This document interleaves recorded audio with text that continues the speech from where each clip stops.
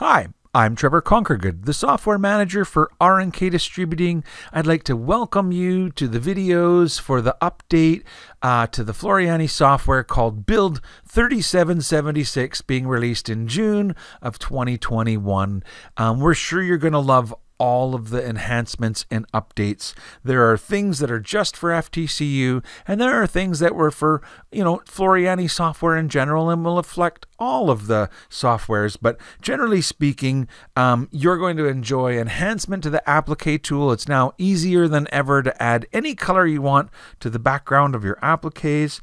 You can move the point with which you rotate your designs and shapes around, and so the ability to move the rotation point sure to be popular. We've enhanced the wordplay tool to allow you to have even more control over the wordplay tool. We've added a brand new automatic digitizer called the Advanced Auto Digitizer, and you still have the original one, but there's a whole new advanced auto digitizing tool that's been added. There's a new preset for the run stitch tool called the back stitch, and the back stitch is going to be surely your favorite nice bold style of run stitch. Probably the coolest thing in this latest update is the new ripple fill effect, and you're sure to love the new stitch effect. And so go ahead and watch all of the other videos that accompany this one that go over the new features of Build 3776. These are some things that I'd like to tell you now that are just general things that affect all versions of the Floriani software. And so, for example, we've updated our formats once again, and this time we've been able to include the PES11 and the Vp4 formats. And so if those are formats that matter to you, then that's great. We now have them included in our software.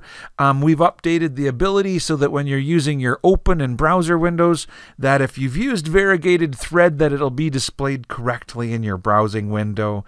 We've updated the keyboard shortcuts for the digitizing tools. If you use the digitizing toolbox, the keyboard shortcuts will work with all versions of the Floriani software.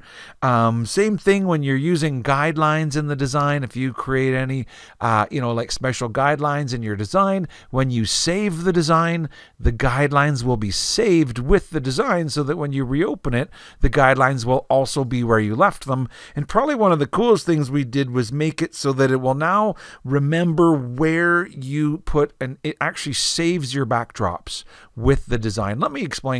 I'm just going to click on New Workspace or a new empty design, and then click on the Load Backdrop tool. That's here on the left-hand side, and it allows me to browse through the computer and select some kind of a backdrop. And it will come onto your screen. And now you can, while you have this backdrop selected, you can move its location to anywhere in the workspace that you want to. You can use a corner handle to resize it or transform it using the properties box, making it darker or lightening it. So these are things that you can do to enhance your image, and you always have been. If you click on the empty workspace, if you click on the select tool, you will let go of the image. And once you've let go of that image, it simply becomes part of your backdrop, and it won't be affected unless you, and if you want to make changes to the image, you need to click on the Load Backdrop tool again. And so notice when I select it, click on that tool, my backdrop becomes selected. Well, we've made it so that if you digitize a design now, when you save your design, this backdrop will be saved alongside of the design, which is great. And so we've also added the ability to change the backdrop or remove the backdrop. That way, if you open one and then you want to get it out of there, you can also have it gone. So right click over top of the design. Over top of the image, and then you can choose Load Backdrop to get a new backdrop in your design, and so changing the backdrop that's in your design, and right click over top to delete the backdrop. So if you finish digitizing a design and you no longer need the backdrop as part of the design, you can remove it. And so those are enhancements to the software, that it now saves your backdrops with the designs, which is very popular for people that digitize artwork, and afterwards we want to come back and make edits. Well, now the artwork will be saved right with the design and at the size and location that you placed it.